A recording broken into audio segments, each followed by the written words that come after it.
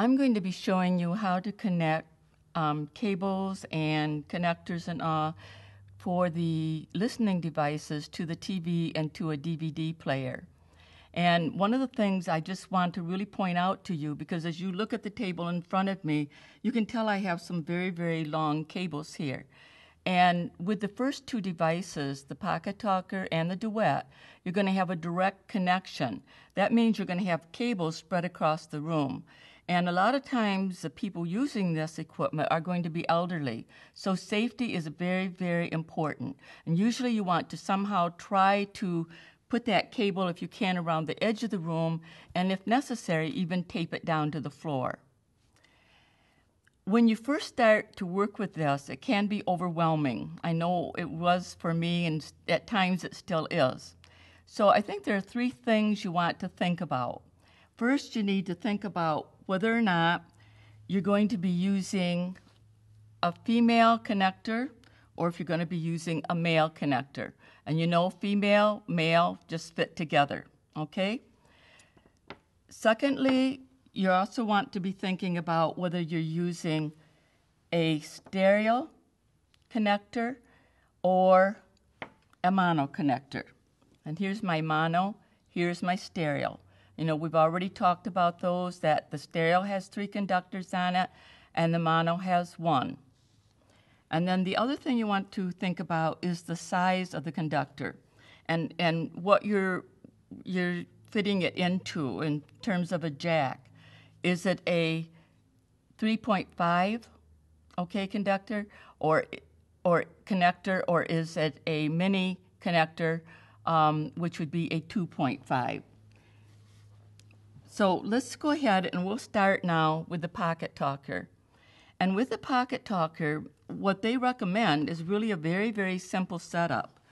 And with most Pocket Talkers, when they are purchased, you receive a very long cord, and you just take off the plug mic out of the Pocket Talker, plugging it into the cable, plug the opposite end of the cable into the microphone jack on the Pocket Talker, and then they usually provide some little gadget that you can just put the microphone into, rest it on top of the TV near or over the speaker.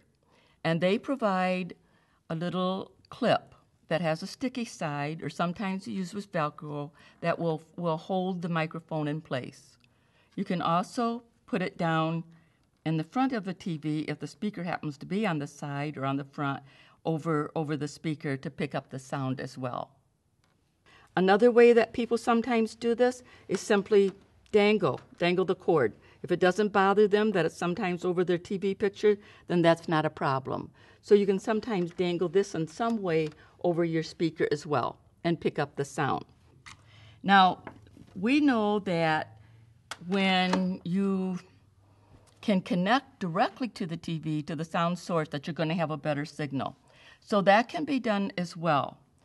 And what we're going to do, again, is we're going to use the RCA plugs, and we will put them into the TV.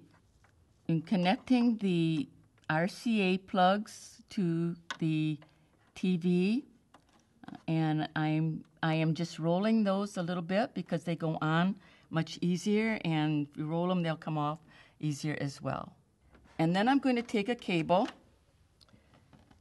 that has a 3.5 stereo plug on the end, plug it into this cable I just fit into the TV, and on the other end I have a micro mini plug stereo 2.5, and remembering that the Pocket Talker has a 3.5 plug, I'm going to have to use an adapter. The cable that I'm using has a 2.5 stereo adapter on the other end. So I'm going to plug that into an adapter that is female and has a male mono jack on the other end. And I will plug that then into the Pocket Talker. Okay, so then that is one way that I can listen by just using a neck loop, headphones, or whatever to the the Pocket Talker. Okay, now, if I want to listen to the DVD player, and all of these devices will work with the DVD player, and a lot of people like to listen to them that way, is that what I need to do is simply use a little cord. It's a short little cord that has a micro mini stereo plug on one end and a 3.5 stereo plug on the other end. And I'm simply going to plug this in to the DVD player. That is the 3.5 plug. And then I'm going to put an adapter on the other end for the 3.5 so that I can plug it into the Pocket Talker. I'm now going to show you how to connect a Comfort Duet to the TV and to a DVD player. So first, to connect to the TV, again, I'm using a 3.5 female adapter connected to a Y2 cable, RCA cable for male. And I'm going to connect them to the TV. A bit of a rolling motion so that they go on real easy. And then using the end of a long cable that has a 3.5 male stereo adapter, connect the two together. And then this one is really simple because on the other end I have a 2.5 millimeter stereo adapter, and the secondary attachment here for a microphone is 2.5, so I simply can join the two together.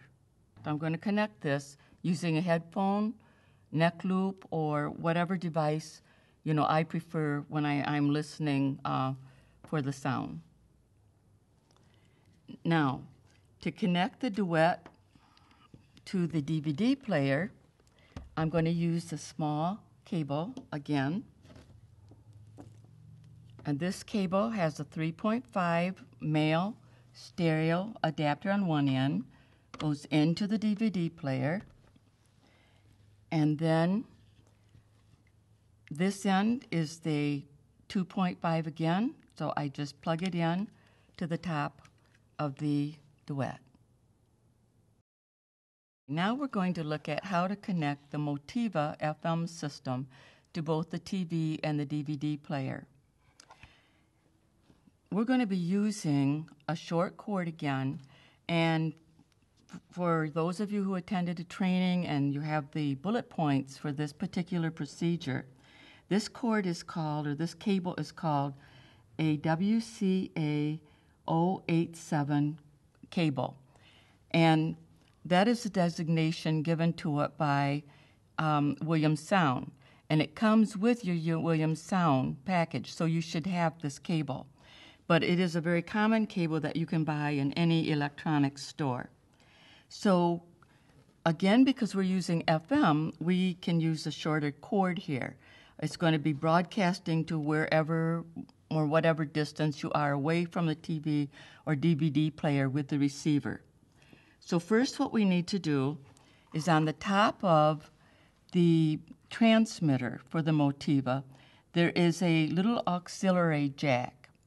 And we're going to plug the 2.5 millimeter adapter into that plug.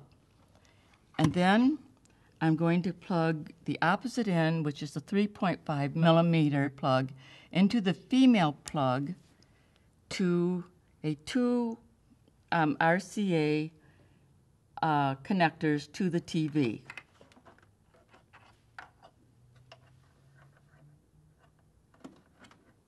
Okay, and then all you need to do is to turn on the transmitter.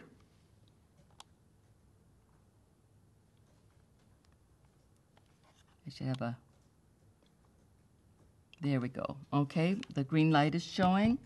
And then I'm going to connect my neck loop, my headphones or whatever, to the receiver and turn it on and I'm going to be able to listen to the TV. Now you can leave this environmental mic on if you want, or you can take it off. If you leave it on, it allows you to hear if anyone else in the room is speaking to you.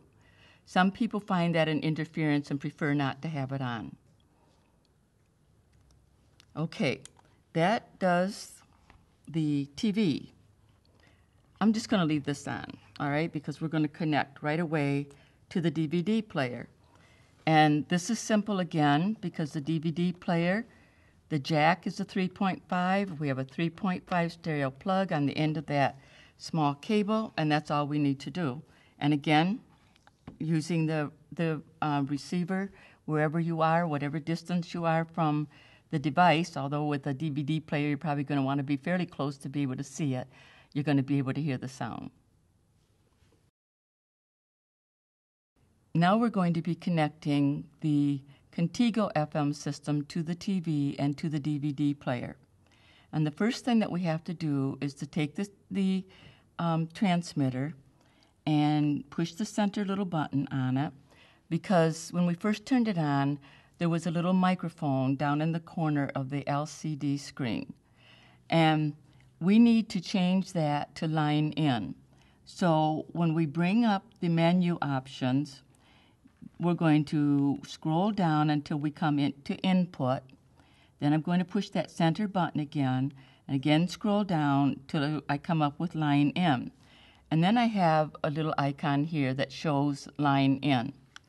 So I'm going to attach a cable, and actually the Comfort Contigo has its own TV kit. The Duet also has its own TV kit, but that cable happens to be 30-some feet long, so for practicality in our demonstrations, we just got the shorter cable. But I am now going to just plug in a 3.5 male connector into the earpiece for the transmitter, and then I'm going to connect it to the TV.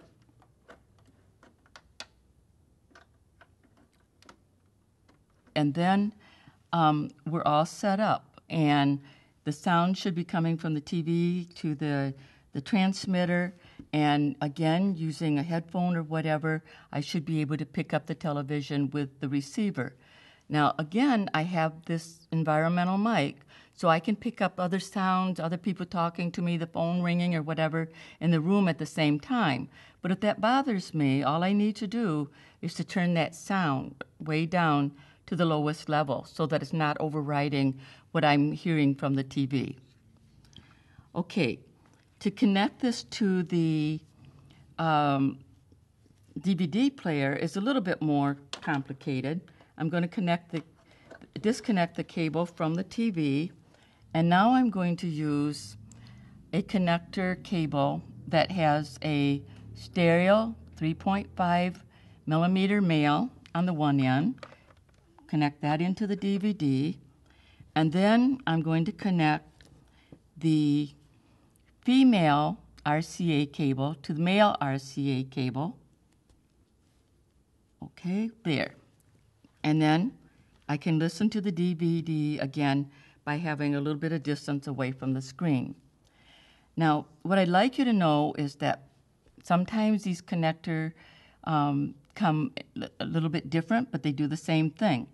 We have, in this one that comes with the kit, we have male stereo 3.5 millimeter, and we have female RCA, and we have the same in this.